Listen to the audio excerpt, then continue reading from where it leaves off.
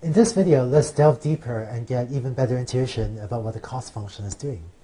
This video assumes that you're familiar with contour plots.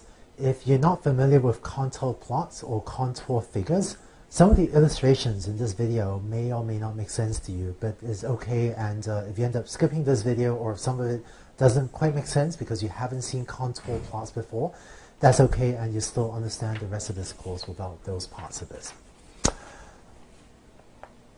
Here's our problem formulation as usual with the hypothesis, parameters, cost function, and our optimization objective.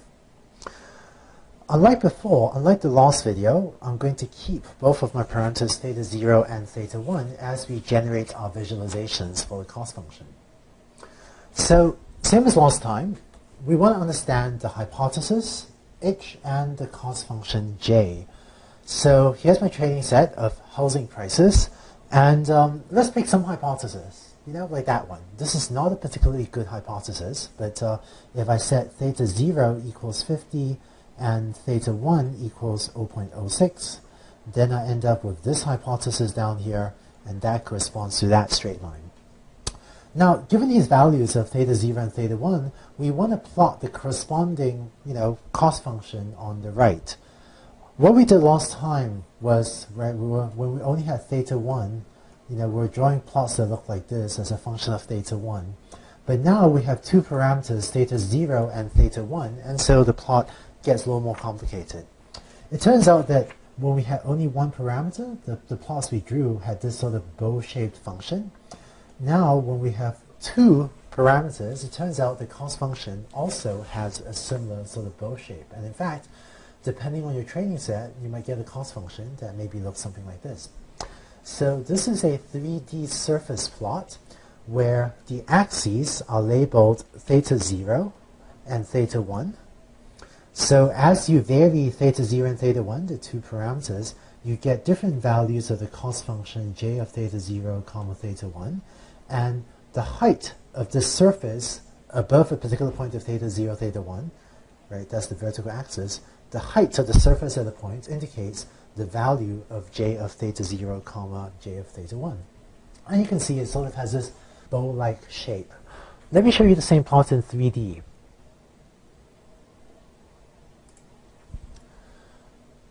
So here's the same figure in 3D with axes theta 0, theta 1, and vertical axis j of theta 0, theta 1. And if I rotate this plot around, you kind of get a sense, I hope, of this sort of bow-shaped surface. That's what the cost function j looks like. Now, for the purpose of illustration, in the rest of this video, I'm not actually going to use these sorts of 3D surfaces to show you the cost function j. Instead, I'm going to use contour plots, or what are also called contour figures. I guess they mean the same thing. To show you these surfaces. So here's an example of a contour figure shown on the right, where the axes are theta 0 and theta 1. And what each of these ovals, what each of these ellipses shows is a set of points that takes on the same value for j of theta 0, theta 1.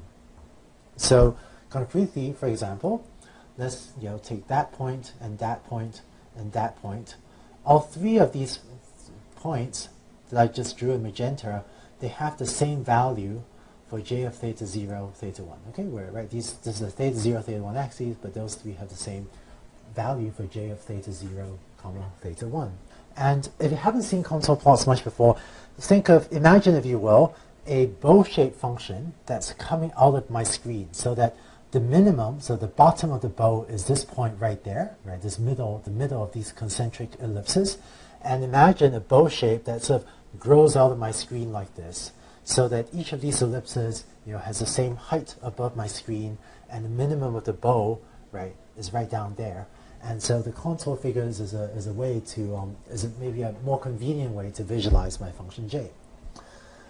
So let's look at some examples. Over here, I have a particular point, right? And so this is with theta 0 equals maybe about 800, and theta 1 equals maybe a minus 0.15. And so this point, right, this point in red corresponds to one particular pair of values of theta 0, comma theta 1. And they correspond, in fact, to that hypothesis, right? With theta 0, it's about 800, so we just intersect the vertical axis around 800, and this is a slope of about minus 0.15. Now, this line is really not such a good fit to the data, right? This hypothesis, h of x, with these values of theta 0, theta 1, it's really not such a good fit to the data, and so you find that its cost is a value that's out here, that's pretty far from the minimum. Right, so it's pretty far, this is a pretty high cost because this is just not that good a fit to the data. Let's look at some more examples. Now here's a different hypothesis that's, still not a great fit to the data, but maybe slightly better. So here, right, that's my point. Those are my parameters, theta 0, theta 1. And so my theta 0 value, right, that's about 360. And my value for theta 1 is equal to 0. So, let's write that out. This theta 0 equals 360, theta 1 equals 0. And this pair of parameters corresponds to that hypothesis, corresponds to a flat line, right? This is h of x equals 360 plus 0 times x. So that's my hypothesis. And this hypothesis, again, has some cost, and that cost is, plotted as the height of the j function at that point. Let's look at just a couple more examples. Here's one more. At this value of theta 0 and at that value of theta 1, we end up with this hypothesis h of x. And again, not a great fit to the data, and we just actually move even further out for the minimum.